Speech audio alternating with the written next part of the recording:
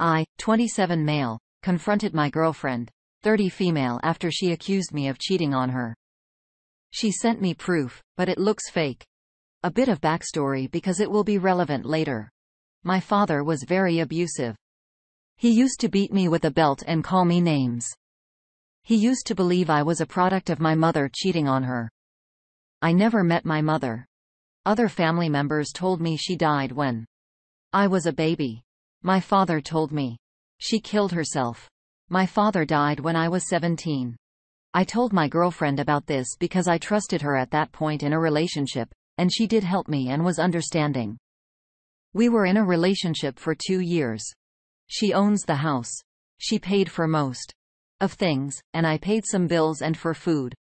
We both are financially stable and independent.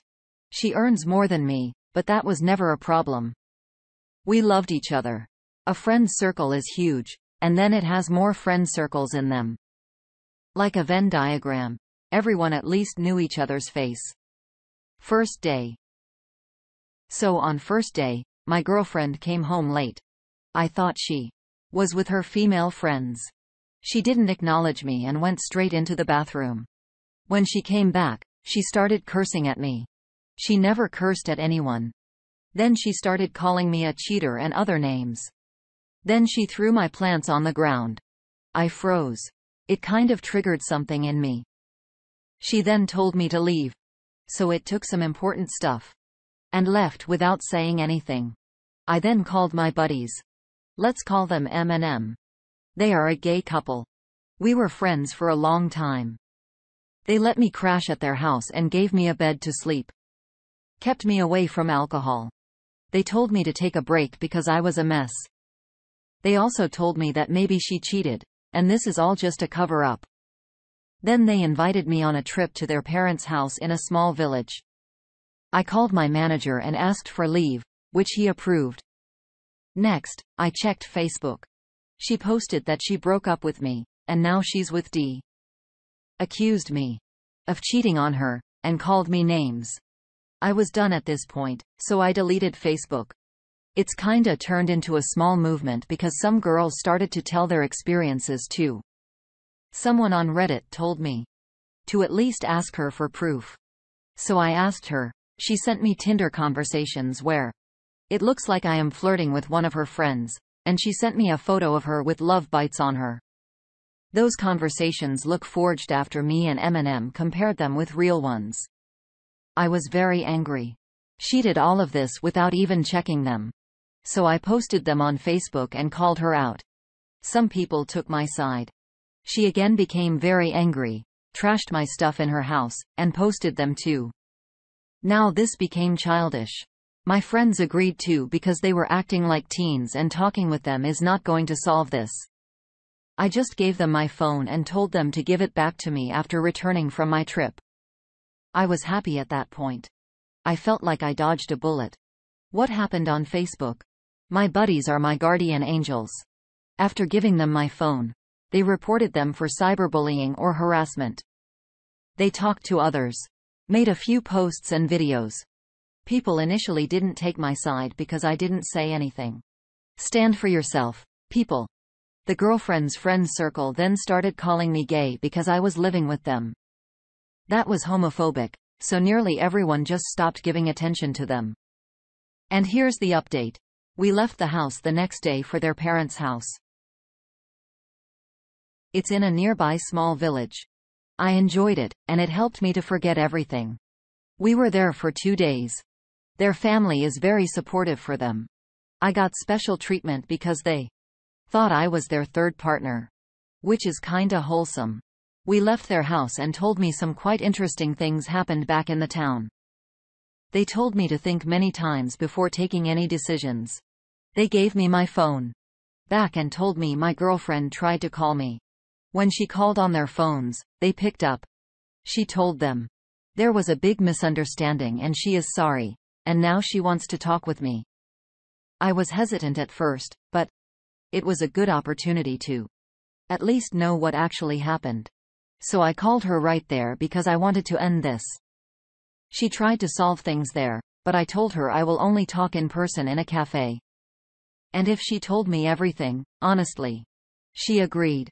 We met in a cafe after returning, but he's waited for me in a car. She tried to hug me and started crying. I didn't let her. We sat down and started talking. She told me what happened from the start. So 2 months ago, she got close to this group of girls. Let's call them the inner circle. These are the kind of girls who make fun of protagonists in those American teen movies and dramas. Then there are 2 girls in the group. Let's call them L and T. I never met L and T personally. L hated me to the core. According to her, she deserves a real man. Because I'm not ripped and earned less than her. L kept manipulating the girlfriend for a month, and other girls helped her. So days before my girlfriend kicking me out of the house, L and T made a plan. They created some Tinder conversations where it looks like T and I got matched, and I was flirting with her. She showed them to my girlfriend the day before she kicked me out, which made her furious. According to the girlfriend, it worked because they were manipulating her for a month. So they told her to take revenge sex, kick me out later, and show me my place. They hooked my girlfriend up with a guy. Let's call him D. D has a small business in town and he looks like one of those male undergarment models. D was unaware of the inner circle's plan. He only knew that I hurt the girlfriend, and he wanted to help her. Also, D had a thing for my girlfriend. And he was only interested in a few hookups. My girlfriend, on the other hand, thought he was interested in a long-term relationship. So they had sex that day. She returned home and kicked me out. D moved into her house the next day. They again had some fun. Took some photos to send me later. Everything was going normal until I'm a homophobic rant. My girlfriend changed her relationship status on Facebook. And added his name. Which caused some confusion for him. It turned into a small fight. And because everything that inner circle plan was based on lies and you have to make 1,000 lies to hide one lie, that small fight turned into a huge fight. T was done with the drama and confessed what they did. T didn't want to humiliate me. Just wanted the girlfriend and me to separate. When D understood they used him, he felt disgusted. He hated cheaters for some reason and wanted to teach me a lesson. Which still is a bit messed up considering he did revenge sex. He left her, went silent. Girlfriend left those girls too. She told me she was very angry and sad at what she did. She also posted on Facebook that it was just a big misunderstanding and deleted the older posts. She also told others to do the same. She told me to be together again, and she will fix or buy some new stuff for me. She told me she gave me permission to sleep with whoever I want, and she will even help me to hook up. I responded, I don't want to be with you anymore. You hurt me. Even if you got manipulated, you hurt me and told personal trauma to others, and a single guy doesn't need his ex's permission to sleep with someone else. This is the last time we were meeting, and I don't want you to contact me ever. You can keep what is left of my stuff. Goodbye. I left. Paid for the coffee. I didn't look back. She started to cry and scream, I guess. People were staring at me. I got an M&M's car. And left. That was a few hours ago. Why I did this? Because it's not going to work. I hate her for how she handled it and hurt me. Every time I will be with her, I will imagine her with a bloody belt in her hands. She acted childish even though she was an independent adult woman, which were a lot of red flags. I will remain single for the rest of my life instead of living with someone who hurt you. What was my fault? I didn't stand up for myself. I should have on the first day. Stand up for yourself even if the devil is himself standing in front of you, but not anymore. I will approve myself now. I'm still young. I'll find someone in the future. What am I going to do? I'm going to talk with a manager and ask him to transfer me to another city. A new start will be great. Alright, time for some community comments. First up, Banda Taco. Her story is a lie. Nobody has ever successfully asked some random unknown dude off the street to immediately bang and move into their home for free. The reality is that she's been secretly banging Guide 2 at Guy 2's house, but now he's coming over to ops for the first time. But oh, no. Guy 1 his home. Gotta get rid of him quick. Oh, no. Guy 2 will wonder why Guy 1's belongings are here. I'll say he cheated and I threw him out. Now she can hide the affair from op since he's been tossed out, and or justify having an affair saying that it happened during their short-term misunderstanding. Soon, Guy 2 arrives at his girlfriend's house, sees another man's belongings, dumpster. Op. Get an STD test, and do not go back. Here's a comment from I love Eminem. They're my favorite part in reading your experience, OP. You're lucky to have such loving, supportive friends. It must feel humbling to know you have friends who got your back no matter what. Something your ex will never have. I'm disgusted that your ex and her friends would resort to homophobia in order to bash you online. Heck. That is a whole deeper level of vile and insidious behavior from your ex's part, regardless if she was directly saying anything for herself. That would be my number one reason to have nothing to do with her. I'm shocked that people in her 30s would have the audacity to display that nonsense this day and age. It's 2020. Jesus Christ. She owes Eminem a direct apology as well.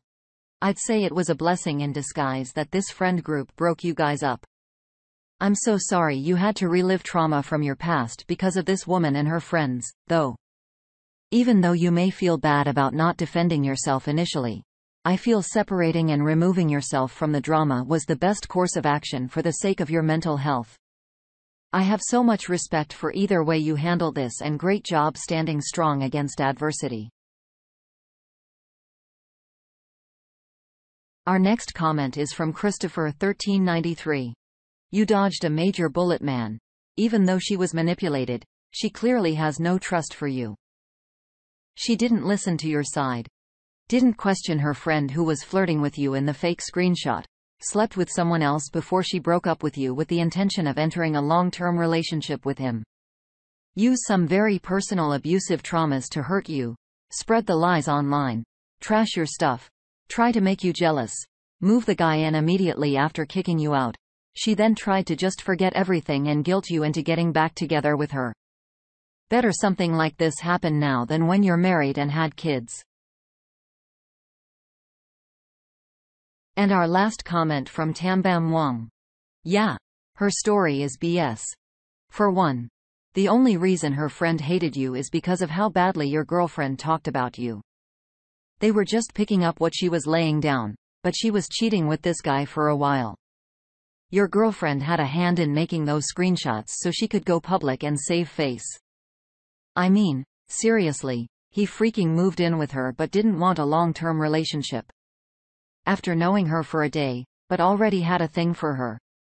He wanted to help her out and took pics to send to you after moving his stuff into her house, but he wasn't aware of the plan. Yeah, there's more loose ends in her BS story than AF. I don't even know what. But there's one major truth to all this that she couldn't manipulate. She only wants you because he doesn't want her.